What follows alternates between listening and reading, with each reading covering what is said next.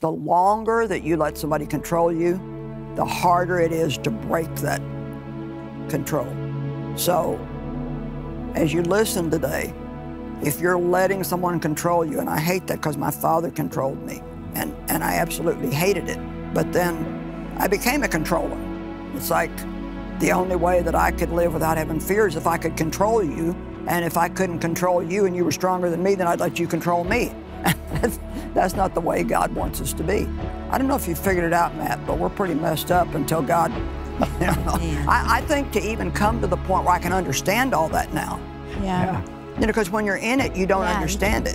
Yeah. You're just reacting and you're doing these things and you're miserable, but you don't know why.